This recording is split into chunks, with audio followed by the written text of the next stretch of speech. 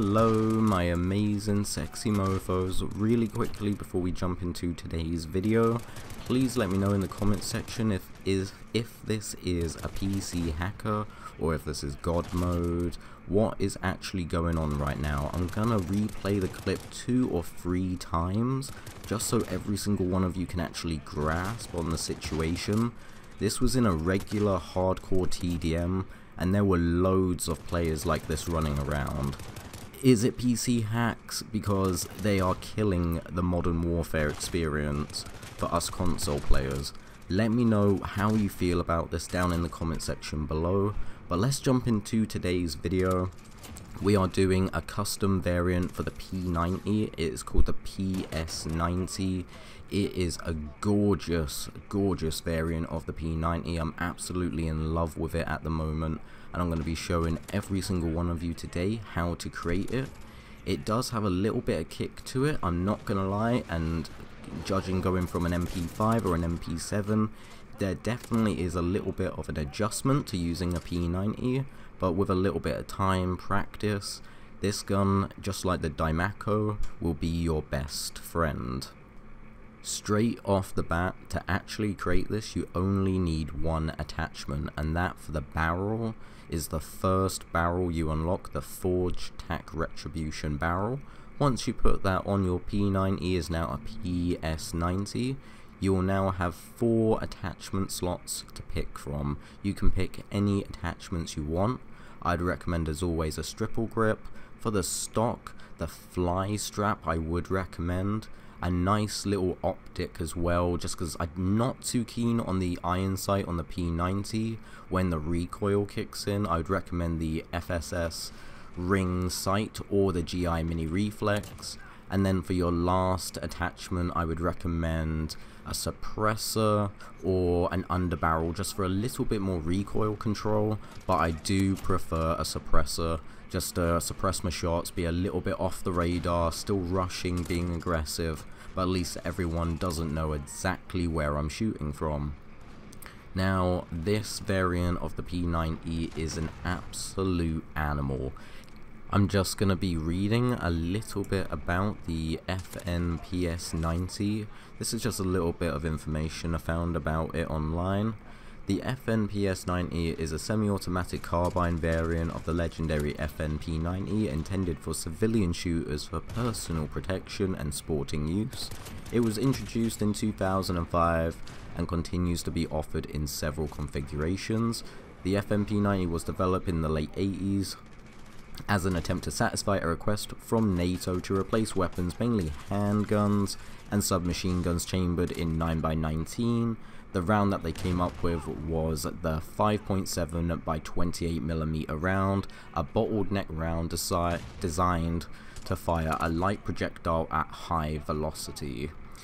It is a beast. Everything I've just said there, I'll have a link to so you can go read up about it, check little pictures of it. It looks a spitting image of it in real life.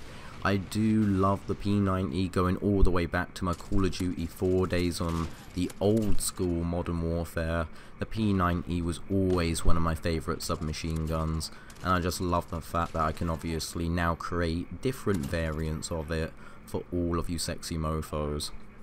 Now, you might have your own P90 builds. You can obviously go with the heavy stock if you want to turn it into a carbine as such, or you've got your fly strap like I'm doing if you want high mobility just to be able to kind of rush, jump around like a crazy maniac, kind of dodging shots while you jump shotting everywhere. I do like my P90 for mostly mobility. That is why there is quite a lot of kick on this variant of the P90. I could go obviously for an underbarrel like I did suggest earlier, instead of your traditional suppressor just to keep yourself off the radar.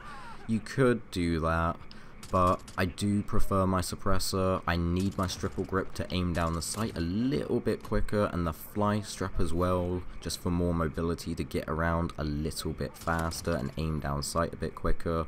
It does help as a submachine gun. I don't want to be posted up somewhere with an SMG. I want to be running around, I want to be rushing, getting in people's faces. You could essentially create the PS90 but have it as a post-up build. You could change your fly strap stock to the heavy stock just to give yourself a little bit more recoil control, and then instead of a triple grip you could put on a granulated grip or an underbarrel instead of a suppressor, just to maximize recoil control and aim instability, because I know the fly trap works against aim instability. This triple grip works against it as well, so that's already two attachments that I could swap out for recoil control, but I do prioritize aiming down the sight speed a little bit more than recoil control for SMGs.